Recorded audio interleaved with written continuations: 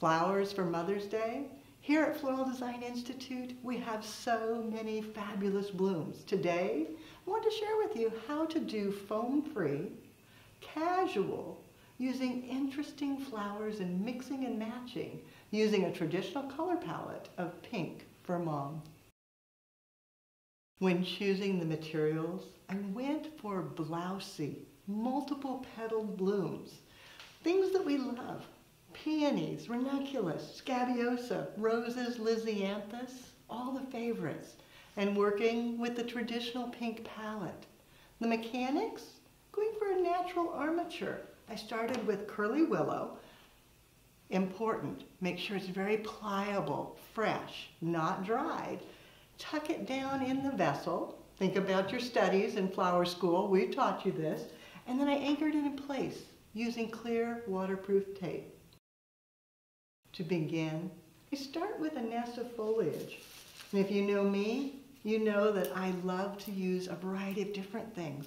Huckleberry gives a very strong base.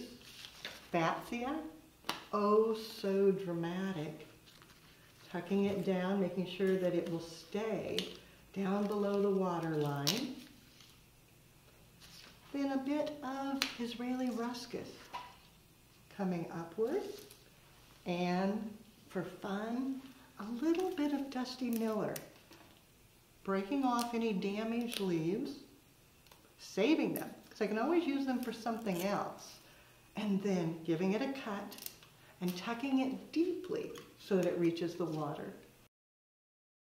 The flowers, using a radial binding point, working in a traditional round format, but softening it, just like I did with the foliages.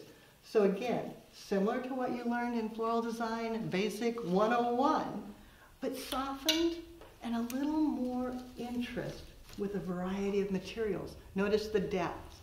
Peonies, some open, so that it's beautiful right now, and then some still tightly closed, so that they'll be beautiful later as the arrangement matures. Angling them through that central binding point. Lisianthus, even the buds are so graceful. Letting them come out, extending a little longer. Blooms.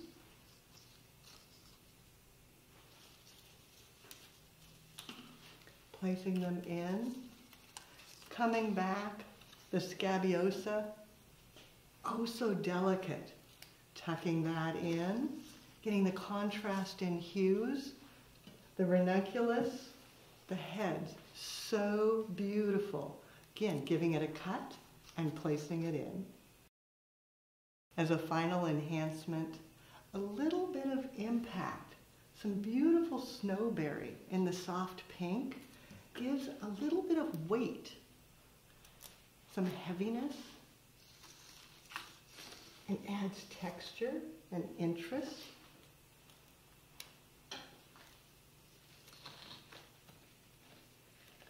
And then for softness, so yes, we added heaviness and softness.